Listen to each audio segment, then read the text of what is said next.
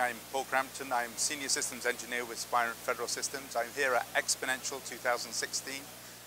On our stand today we have a GNSS 9000 GPS, GLONASS Galileo Beidou simulator. We also have a GNSS 6425 record and playback system. The big push this year for us is robust PNT.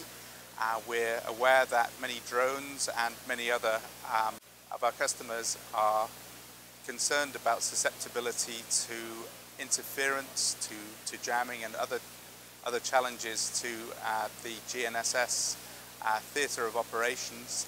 And so we have a suite of products aimed at allowing our customers to assess the impact of these various interference problems that they may face, and also to develop mitigation strategies to overcome these problems that they may face.